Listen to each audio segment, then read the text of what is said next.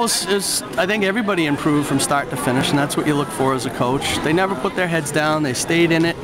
They worked hard. I mean, there were kids all over the floor at the end of the game. We were down 25 points, and they were still diving for the ball, and people on the bench were cheering for each other. So I think we built a real team this year, and everybody knows what they have to improve on for next year. We're going to have 7 seniors next year, so we should be a veteran team, and hopefully they'll work just as hard as this year's team did. We did good. We just worked as a team, and we came together overall, and I think it was a good year.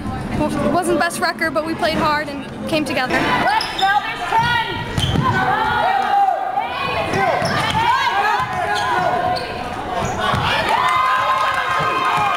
Because at the beginning of the year I was starting 3 freshmen. I'm still starting 2 most of the time, and you can't take that for granted, the experience. And I think they gained it throughout the year. They got so much playing time that they were able to actually work it out in this last game, unfortunately. But you can see the poise growing throughout the year. They finally got it right, so they'll be exciting in the next few years.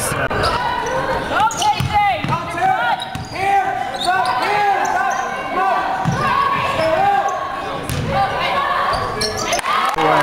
To get the win, it's good.